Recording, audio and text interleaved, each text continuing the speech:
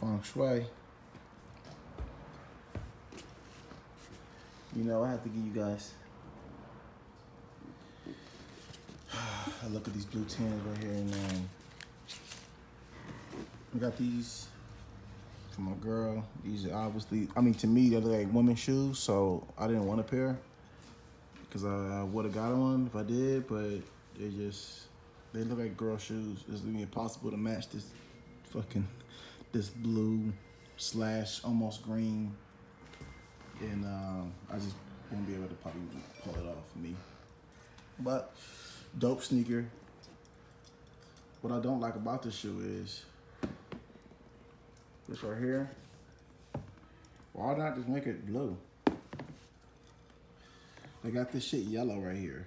You see it? It's like the rest of it is blue, but then when you get right here, it's a yellow. I don't know if they put that into the design. I thought that was dope, but that shit is whack. Again, look at it. You can see the difference right here. It says Yeezy, Adidas. Brand new. I mean, she haven't worn it yet, obviously, but she's looking for an outfit to wear with it.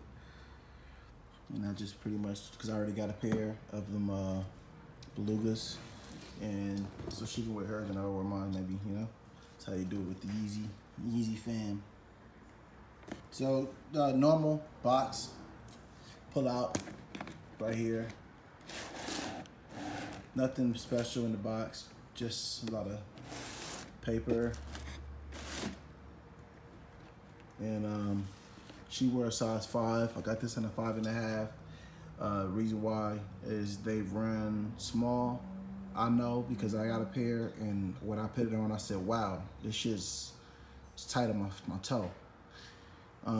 So I take the soles out, but I wish I would have just got a size 11. So I got her a size 5.5. So yeah, feng shui the crib, man. Like this video if you like these shoes, like this video. Subscribe, leave a comment, and it's correct.